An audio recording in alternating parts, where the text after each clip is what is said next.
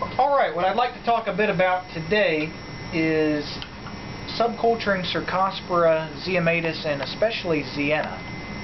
And one of the main things I'd like to talk about is how to increase cultures from the point of having a single point inoculation to having lawns of conidia that can be used to inoculate liquid cultures for DNA extraction. So here's an example of a culture that has been point inoculated and grown for probably around 2 weeks in this case. And as you can see, the culture is uneven in color and morphology, but there are regions that are producing conidia. And so those can be cut using the padding technique described earlier and gradually amplified to begin to produce lawns of conidia, as you can see here. And in time, that can then be cut out to produce increasingly more uniform lawns until finally a fairly consistent, uniformly conidiating culture is obtained. These cultures can in turn be scraped with sterile water and a hockey stick spreader to obtain solutions of conidia, which can be plated to rapidly increase production of conidia. So an example would be, this is a nice uniform culture of the OIPA strain of Cercospora Ziena. And just to show the difference, this is a suspension, a conidial suspension culture that has gone too long. So as you can see, certainly there's a lot of white aerial hyphae being formed, vegetation in the culture, which does not recover. And if this were to be scraped and inoculated to plates, it certainly would not generate very many conidia. And it's less than ideal to use for inoculation of cultures for genomic DNA. So the process to start a liquid culture is actually quite straightforward and simple. Usually I add about 1 ml of sterile water to a plate, and with a spreader gently scrape the surface of the plate.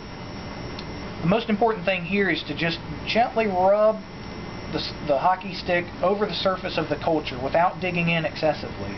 This will dislodge the conidia.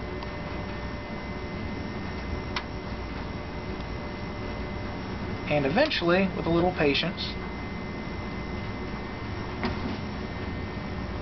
completely cover the plate.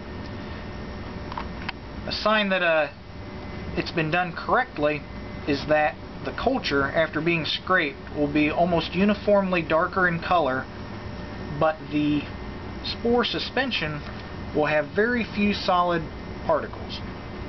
So as we scrape this down,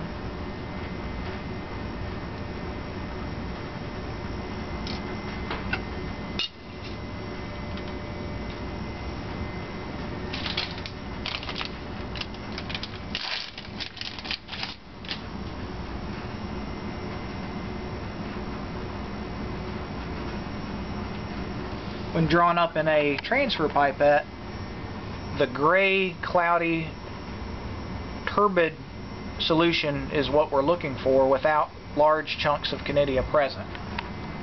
Now to take this into subculture and to make more plates of spore suspensions, usually about 200 microliters, which equates from a transfer pipette, a 3 ml transfer pipette, to about 4 or 5 drops, can be dropped in as so. And then with usually I would get a fresh, sterile hockey spreader. But then simply plate it a lot like you would bacteria on the plate. Uniform.